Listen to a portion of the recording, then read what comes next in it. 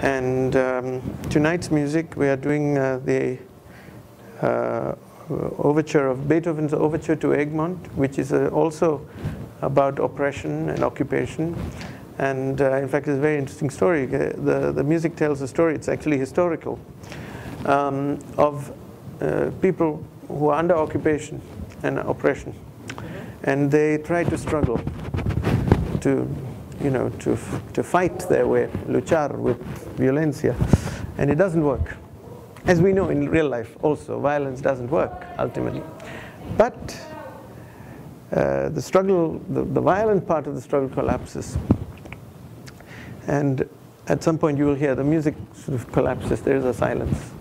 And the silence, in that silence you can hear the original condition, the original state of the problem. And out of the listening of a composer, of Beethoven to the original condition, out of the listening of musicians, out of the listening of the audience, something happens. Something opens up and grows, and a new possibility emerges.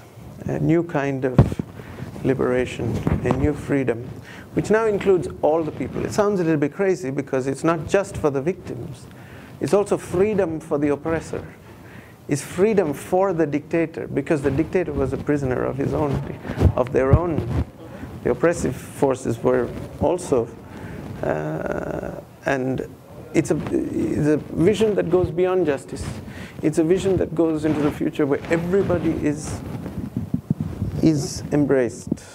And you can hear this, and you can hear for a brief moment in the middle of the great party, in the middle of the great celebration, in the coda of the overture, you will hear the music of the bad times. You will hear the music of the oppression also included.